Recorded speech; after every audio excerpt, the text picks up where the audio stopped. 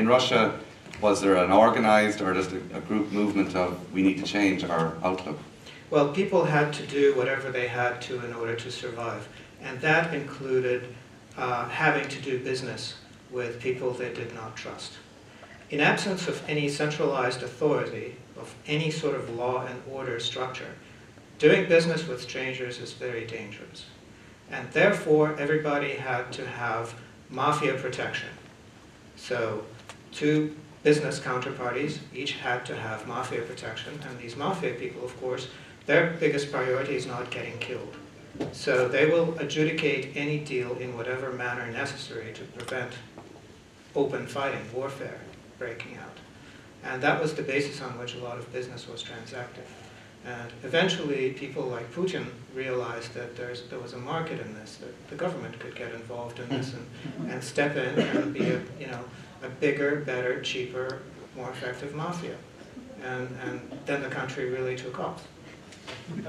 So is Russia, now is it a place that you are optimistic about? Oh, absolutely. I think Russia will do remarkably well as soon as there's still, as long as there are still industrial economies around the world that have a use for oil and natural gas. And is that, would you say that's at the expense of democracy? I mean, obviously it's a different brand of democracy there, no democracy whatsoever. Or, do you feel that do the Russians get, like, they want their government as is, or the opposition seems small and fragmented? Well, to be honest, I find the Russian brand of democracy quite nauseating, but then I'm not a big fan of politics in any case.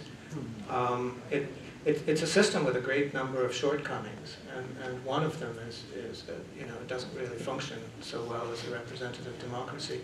But as a system of bureaucratic control, it is proving to be quite effective. Max, you have been on Russia Today. Yeah, great TV network in Russia. And is that TV there. Is that wholly independent, and can you say what you want on it? And did you ever feel pressure from No, we haven't had any editorial pressure from any of the networks we've worked with Al Jazeera English, Russia Today, France 24, with the exception of BBC. BBC put 2 executives in our office every week and gave us very strict guidelines, editorial guidelines, and were not shy about censoring material. And were you based in Russia for Russia Today, or based in? No, we did a show in Paris, and now we do it out of London. But actually, the show is produced by an American company, the Associated Press. I'm a co-producer. The Associated Press is the other producer of the show. We then sell our material to outlets like RT, Press TV, which is Iranian television, and we have offers out to Canada, America, Australia, all English-speaking markets around the world. But our message is that the banks are fucked. So none of these places where the banks are in control utterly, like America or Britain, want to hear that stuff. So we end up on other networks where they're open to this message, and we have an audience around the world that now gets the message. So when we predicted, for example, that Iceland was going to collapse a year before Iceland collapsed, only Al Jazeera broadcast that film. So the people in Iceland were not privy to the fact that their banks were engaged in massive fraud, massive insider trading, massive corruption, and that they were about to collapse because they don't like to hear that stuff. So is one of the optimistic things, for example, for you, Dimitry, a completely independent media, almost paradoxically, in a country where, like, it's not all independent, but you have something like Russia Today. Do you see that as a cause for optimism? Completely independent is overstating it by quite a margin. There are very strict limits to what you're allowed to say about Russian politics. The political discourse in Russia is very rigidly controlled, and people like it that way because they think that it's a bunch of nonsense and they don't like rabble-rousers. So that's actually a fairly popular measure with most people in Russia, because they just mistrust politics. But on the other hand, you can say anything you want about the rest of the world. That's where Max comes in, yeah. Yeah, I mean, it's all in English, so there are other outlets that have opinions about Russia, and it's in English, and people are going to weigh all of this information and come to their conclusion. Dimitri's been a guest on our show many times, and we've talked about lots of different things. But it's all, what's great in this new era is that all these states have English-speaking global networks, so there's nothing gets lost in translation because English is a dominant language, and people can decide. But we're presenting, especially economics and finance, in the banking, the global banking system, the stories carry all over the world. So they have the World Bank and the IMF are active all over the world. They're connected to all these big money center banks. So we can present these stories, and if Russia had a very concentrated money center bank system, like in the UK or the US, then the dynamics would be different. So is the thing about Russia, its banking system is, obviously it's different, it's not linked to politics as much. Would that be fair? It's linked to politics, but in a reverse relationship. In the EU, money controls politics to a large extent, and in Russia, politics controls money. So the Kremlin might decide that there are too many banks.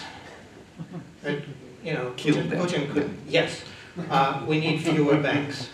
And so just break them open and do this and form new banks. They did that with the airlines. They just decided there were too many airlines one day. And a few weeks later, there were fewer airlines. The banks are not as developed in Russia as these other locations. See, Russia would aspire to be raked over the coals by me on my show, because it would mean that they've achieved a certain status of banking kleptocracy. But so they're not good enough teams for you to consider. They haven't gotten that to the UK level or the American level. They're still in the backwaters in terms of banking fraud. So they would aspire to be at that level, level A, primo level.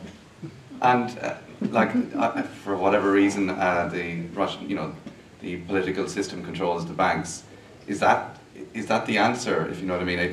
Obviously the political system has to be non-corrupt itself, but the level of there's not as much banking fraud in Russia. The banks aren't as developed, and the ruble collapsed not too long ago. So this has had a profound impact on the country, and so they've been on the receiving end of the global banking initiatives, and so they're still digging out of a hole from that collapse.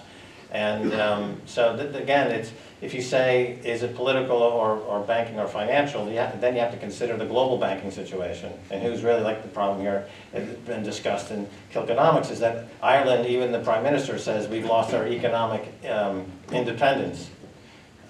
So what does that mean? That means he's taking orders from the Troika, from other institutions outside of the country. And that's true for countries all over the world. They're all deferring to these other global institutions and organizations.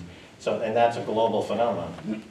Okay, so it seems like from Russia, there's the cultural reset. Do you think that is a necessary thing in crisis, that personally, as well as the kind of element of the politics relationship with banks, but going back to the culture, do you think that's something that's necessary here, that as Irish people or other people going through crises in their economic situation, they have to actually personally think about how to react to it? I believe so. What happened in Russia is that the older generation, the people who accrue power and authority over time, basically it came to be regarded as insane in a short period of time. Loopy old people who don't know what's going on. And only the young people who participated in this chaotic new economy actually could make decisions and get things done.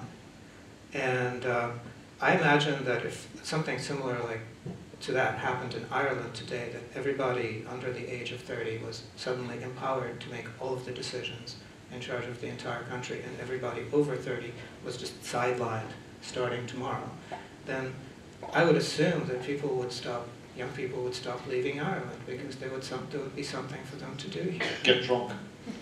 Well, they do that first. Once they sober up, maybe they move on to other things.